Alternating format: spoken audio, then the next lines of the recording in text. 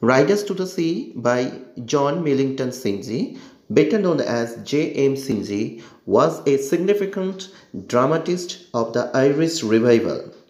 If we want to trace the origin of the play, we can say that Riders to the Sea is the play that springs most directly out of Synge's life on the Aran Islands, situated at the Galway Bay. During the course of his stay at the Aran Islands, he detected gentling poetry in the everyday speech of the people, and it helped him to make the play Riders to the Sea as a successful poetic drama. The title of the play. The title of J.M. Synge's Riders to the Sea is quite significant as it suggests the principal theme of the play, namely the conflict between man and the sea. Though the term riders in the title refers to the fifth and sixth son of Moria, but when we go through the play, we find that her husband, father-in-law, four sons were the riders and became the prey of the cruel sea.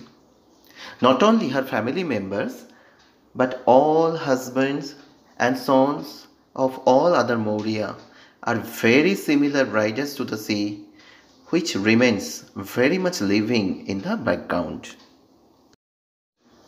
In this one-act play, Moria is the central character who lives in a cottage on Aran Island with her two daughters, Kathleen and Nora, and only living son named Bertley. Once upon a time, she had a complete family with husband, father-in-law and 5 sons, but everybody except Bertley were killed in the sea.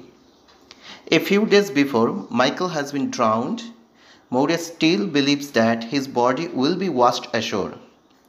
Nora, her daughter, is given the shirt and plain stocking removed from a body of drowned man in Donzel by the priest. Bertley is determined to go to the Galway fair to sell horses. Moria forbids, but he goes out.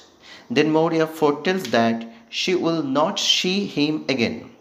However, she is given the cake to give to Bertley at Springwell when he will pass it. She goes out. After her departure, 2 sisters, Kathleen and Nora, examine the shirt and stockings and become sure it is of Michael by its stitches and material.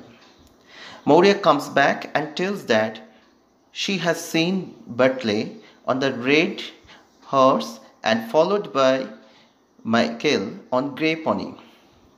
She declares that Bertley must die in the sea.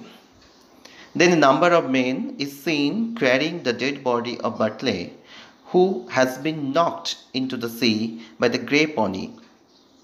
She accepts the situation calmly and sprinkles water on the dead body and on Michael's shirt and stocking.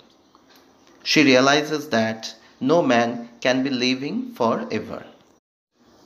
In this one, the chief protagonist in the play Riders to the Sea is Moria, an old fisherwoman who had lost all her male family members.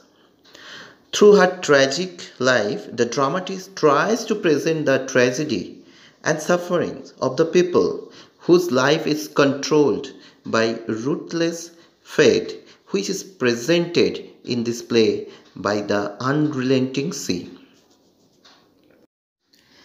Now, the theme of the play. James Synge's Riders to the Sea is a tragedy that presents a world in which death is very common and life only symbolizes people's helpless and pathetic surrender to the unrelenting cruel sea which they cannot keep away, for it is the principal source of their living.